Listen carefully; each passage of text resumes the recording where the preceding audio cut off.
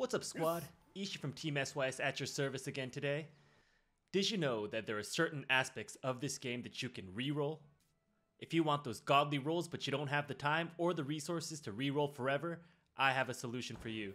I would like to caveat this by saying that I personally enjoy the RNG, so although I do use methods to auto farm, I don't personally use this method. But since it is a mechanic of the game currently, I'm hoping that it will help some of you busy people out there to save some time and effort to enjoy and progress in the game at a faster rate. Some may call this a feature and others may call it a bug, but I'm secretly hoping that they'll come out with future updates to remove this method and make RNG great again. So this is your chance if you want to take full advantage of it. As you already know, there are certain aspects of this game that are RNG rolls.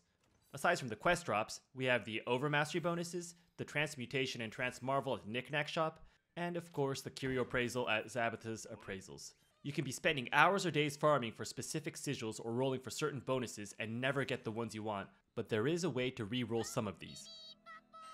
The ones that can be re-rolled are the Overmastery bonuses, Transmutation, and Transmarvel.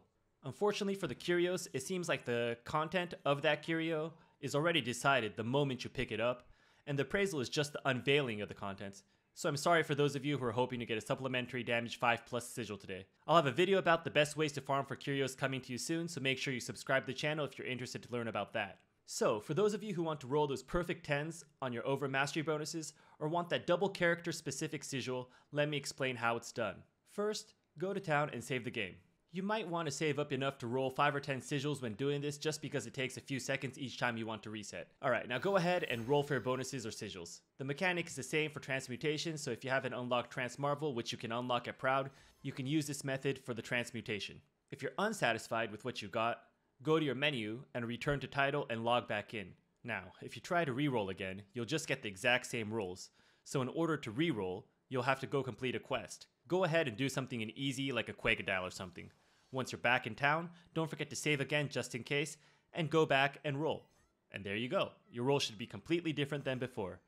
Now for some players, this may take away from some of the fun of the game, so user discretion is advised, but if you're in endgame, you know that the best rolls for sigils are in the Curios. So sorry to let you down, but I don't have a reroll method for the Curios as of now. Like I explained earlier, it seems like the minute you pick up the Curios, the content of that Curios has already been decided for you. So if you are one of those players who wants to min-max your character and have that perfect build, there is still some grinding that will be required. I will be going into more detail about the Curios and what to expect there, so stay tuned for that. But in the meantime, if anyone has figured out a way to reroll Curios, please let me know in the comments. Thank you for watching all the way till the end. The entire squad appreciates each and every one of you. If you like this video, please like and subscribe. It helps us grow and make content that you all enjoy watching. Thank you once again, and I'll see you next time. Squad out.